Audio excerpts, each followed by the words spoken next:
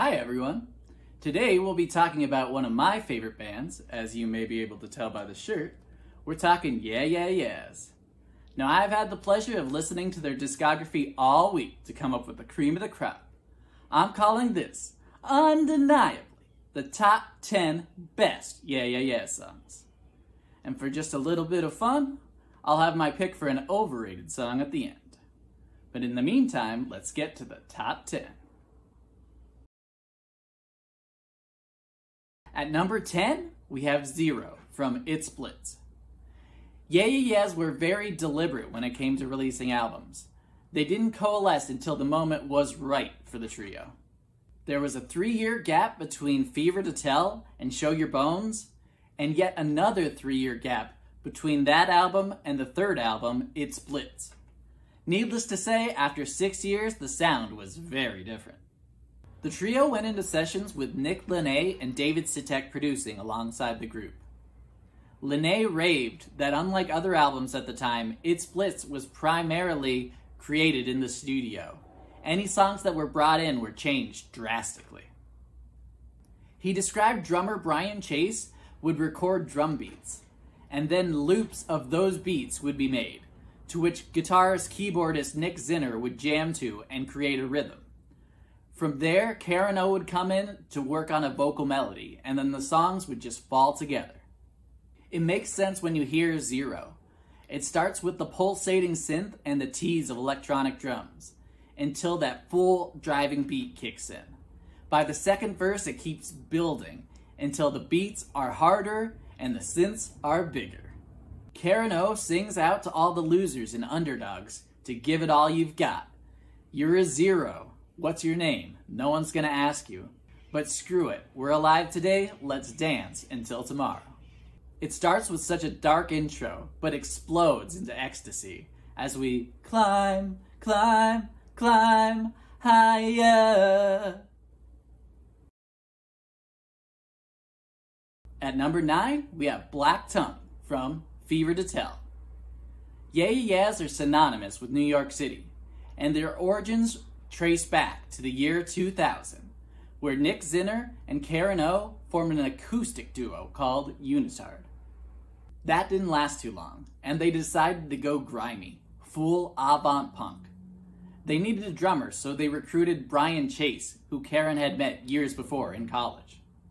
It all seemed too easy, really. The group wrote a bunch of songs, and before you know it, they were opening for the White Stripes and the Strokes. Two bands you might be pretty familiar with now, but back in the early 2000s were up-and-comers. The trio stood out with their trashy art punk and Karen O's theatrics, all of which are on loud and proud display on Black Tongue. The drum beat starts as simple, restrained thrash before building into a louder and louder clap.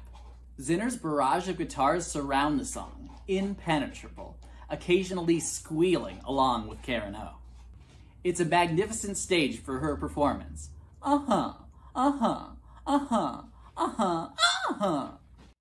She's spitting venom and having a hell of a time. Boy, you just a stupid bitch, and girl, you just a no-good dick. It's an incredibly satisfying and catchy refrain to close. By the end, you'll be sneering along. It's filthy go-go punk.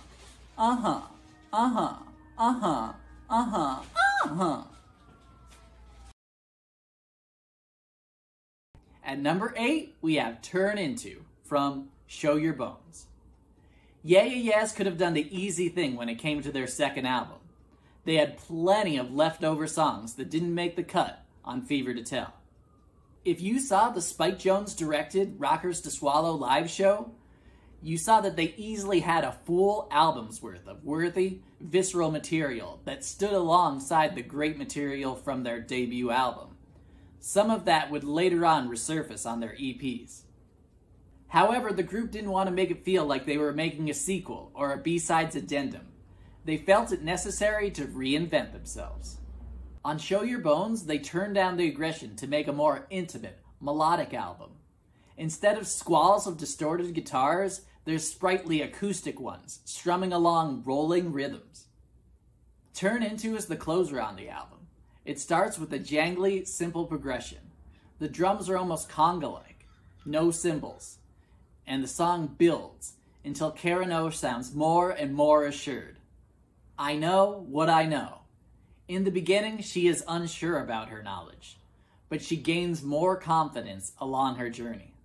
The guitar strumming picks up the pace along with the drums. The short, humble bridge provides pathos, and the synth solo appears crying out for freedom. This leads to a final triumphant, I know what I know. What starts with her being dismissive of herself ends with an epic anthem of acceptance.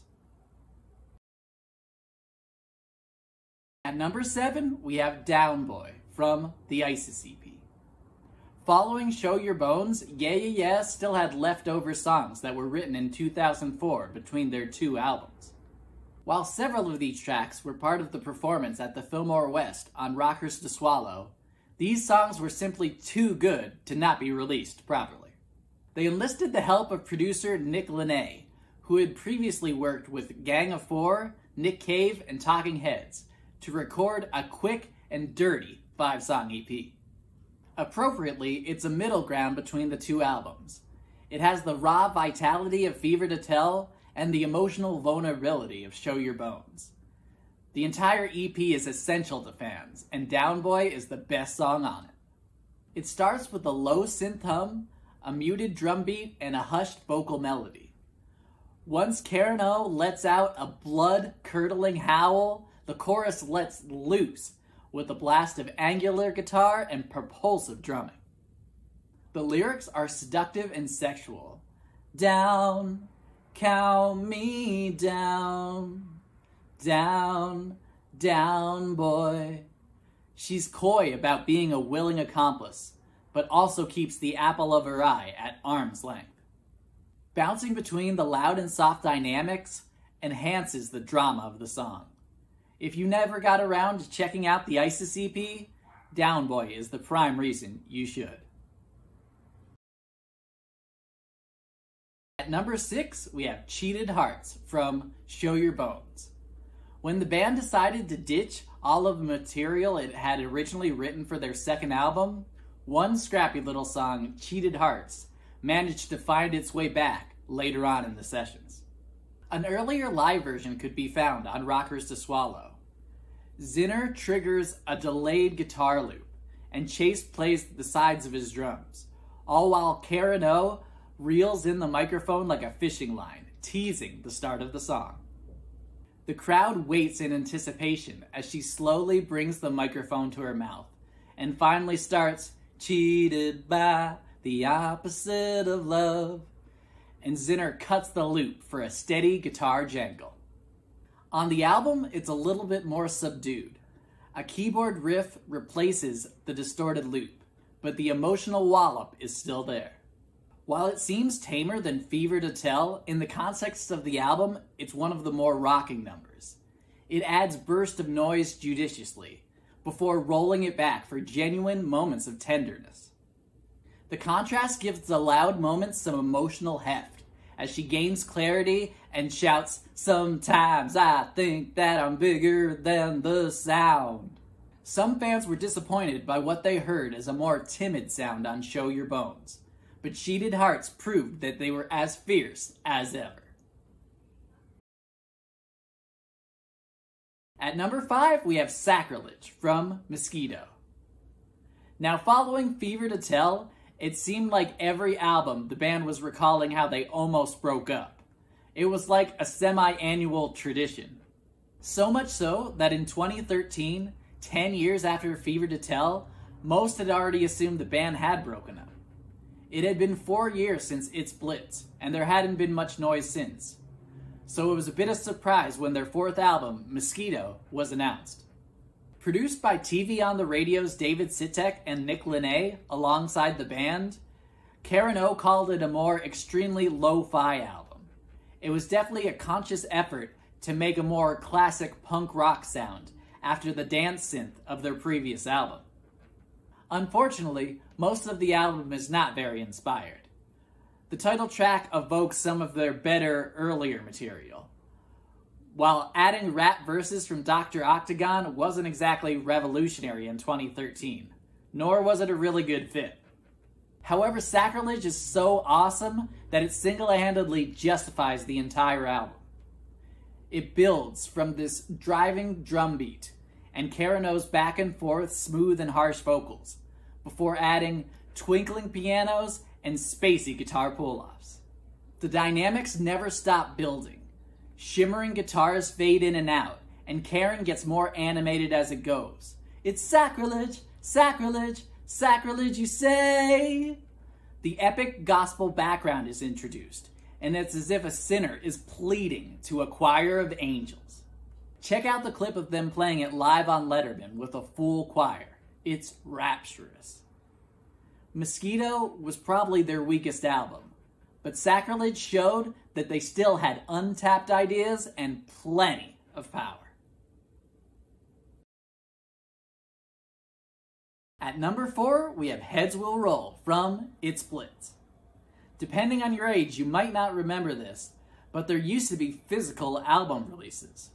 You'd actually have to go to a store that sold records. Sometimes you would wait in line before midnight just to buy an album on release day if it was big enough. Nowadays, an album can drop unexpectedly on Spotify, and bam, it's all there. What a time to be alive. I bring this up because It Splits had to have its release date pushed up a month because it leaked on the internet. Now, the leak is the release. It Splits is a pretty front-loaded album. All the singles from it are from the first couple songs, but damn if they aren't pretty bitchin' songs. Heads Will Roll is YEAHS' greatest dance song. It had several remixes, like the widely circulated one by A-Track, but the original is still the best. It's horror disco with attitude. Sung from the point of view of the Queen of Hearts from Alice in Wonderland, Karen O calls for the guillotines over an insistent club beat and slick vintage synth strings. Despite all the death sentences, the Queen still wants her victims to boogie. Off, off with your head. Dance, dance till you're dead. The music video, directed by Richard Ayoade, aka Moss from the IT Crowd, is a fun blast too, with its werewolf massacre on the dance floor. Heads Will Roll is a goth party staple and a dance floor killer. At number 3, we have Maps from Fever to Tell. I'm sure putting Maps down this low will raise some objections from the YEAHS faithful. It is, after all, their biggest hit. It was so big that it ended up a playable song on the video game Rock Band. And the lyrics are so well known that Beyoncé had to credit the group with her song Hold Up. Karen O referred to this song as the group's baby, and were hesitant to release it as a single. It was finally released as the 3rd single off Fever to Tell, after Date with the Night and Pin. Needless to say, it was a huge hit. Allegedly, MAP stands for My Angus, Please Stay. It was written about Karen's relationship with Angus Andrew, the frontman of the mercurial New York City art punks Liars. The relationship even continued through the music video, where Karen claims she had real tears because Angus was supposed to show up to the music video shoot but was very late. The emotion of the song is palpable. There are many great ballads, but it's the naked honesty and vulnerability that makes Maps incredible. The minimalism of the chiming guitars and understated drums set the stage for Karen's pleas. Wait, they don't love you like I love you. It's personal yet universal, begging for a lover to stay and delivered in a way that sounds like you'd be devastated if they didn't. It really put them on the map. It's a quiet wonder on an album full of loud, brazen attitude, and it revealed a totally different side to the group. At number 2, we have Gold Lion from Show Your Bones. Considering Gold Lion is a beloved song for YEAHS fans now, you may not recall how there was backlash when it first premiered. As noted by several music critics, the song bared a resemblance to one by the 80s UK band Love and Rockets called No New Tale to Tell. I've listened to a lot of music in my life, but I had never heard of it. Even nerds have blind spots. Imagine my surprise when it has 500,000 views on YouTube. Their fans are alive and well. Do the opening 2 chords sound like the opening chords to Gold Lion? Yes, sure, but that's where it ends, really. Gold Lion takes those dusty chords and rides them to the most propulsive acoustic guitar-based song ever made. Exploding, "Tell me what you saw, tell me what you saw." The drums crash through the campfire, adding a soaring electric guitar. Its chorus is straight dynamite. It careens into the wordless refrain. "I'll tell you what to do, ooh, ooh, ooh, oh," and into the perfectly composed but lethally heavy guitar solo. 3 years removed from their debut, the band was sharp and using the studio to accent their sonic fury. It's the sound of the maddening struggle to find the light, looking for gold lions along the way to point you in the right direction. Gold Lion is fun, bombastic, and definitely one of their best. At number 1, we have Date with the Night from Fever to Tell. Yes, the first taste of YEAHS, their first major label single, was the perfect art rock manifesto for the band. It introduced them with a cacophonous bang. What an entrance. It's a little over 2 minutes long. I've often put the song right back on after hearing it. It's a pure shot of adrenaline. You just want to experience that rush again. It's thrilling, sloppy, disco anarchy. The hi-hats are agitated, but fast and syncopated. Brian Chase, a former jazz student, knows how to ride pure emotion.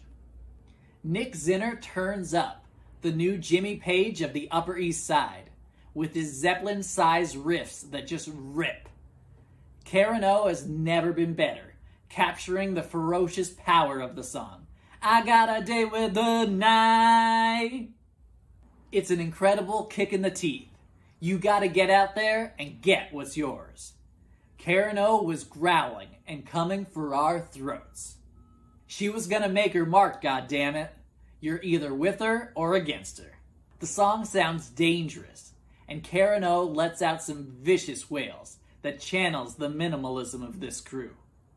It's only drums, guitar, and vocals, but it's not meant for the garage. It's meant for the stadium. If you heard it, you needed to see them live. Get down to the mosh pit. It will be worth it. It's a banger. It's their best song. And now I'll share 2 songs that almost made the list. The first is Man from Fever to Tell. This clearly signals that the first album is my favorite. It's a dead giveaway. To me, it hangs together so well. The energy on it is so addictive. Almost all bluster, but with nothing to lose. Man is 2 minutes of pure, spunky thrash funk. Its riff is sharp and gigantic, and the drums swing back and forth between a groove and a spiral. Karen O yells that we're all gonna burn in hell, 'cause we've got the fever to tell. You'll need to catch your breath after this jam. The other is Dull Life from It's Blitz. It's Blitz is a little underrepresented in the 10, but it has some solid jams beyond the big singles. Dull Life has some great dynamics. It lures you in with the sleep rock riff before speeding it up. Cue the galloping drums and we are off. It's a race to the end of the song. Naturally, they drop back, slowing it down before unleashing the stampede once again. It's a great song. Now we get to the point where I pick the most overrated song by an artist. I came up with this premise after all, so here I am. However, YEAHS were very selective with what they released. Before the release of Cool It Down, they had only really released 4 albums over the span of 20 years. It's not exactly a lot of output. In their case, they have amazing quality control. Every album is worth a listen. They are never going through the motions. So I feel like most of their material is properly rated. If I don't like one of their songs that much, it's not like other artists where I have a true distaste of something. So I feel like my pick is strange, with Art Star being the most overrated. It's hardly the most played, but I do remember it being one of the most talked about back in the message board and standing room only days. Like, they have to play Art Star. It's their best. But is it really though? It was probably the first time they were introduced to the hysterical, howling theatrics of Karen O. I get that primal feeling, but as a song, I don't know. They've made much better stage setters for Karen O to shock to. The do-do-do-do-do-do-do-do children's melody is kinda weak. To want to see the song live now smacks, to me, of some weird attitude of wanting to show that you were the first to discover a band. It's indie elitism, and it's a weird way to think. They made much better songs. If that's your style, check out the record.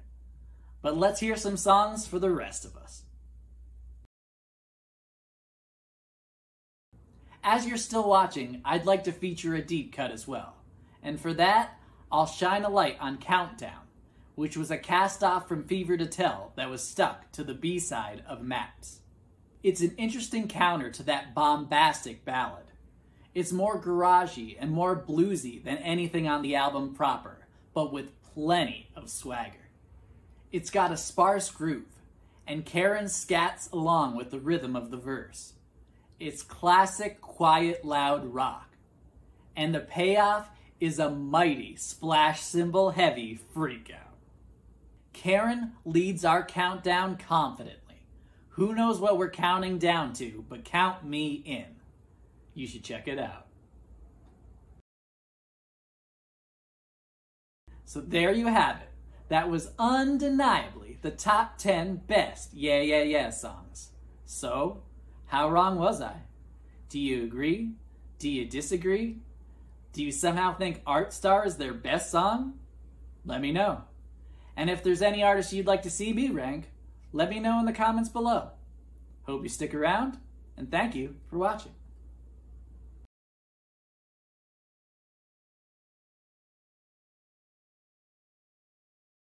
If you saw the Spike Jonze directed rocker...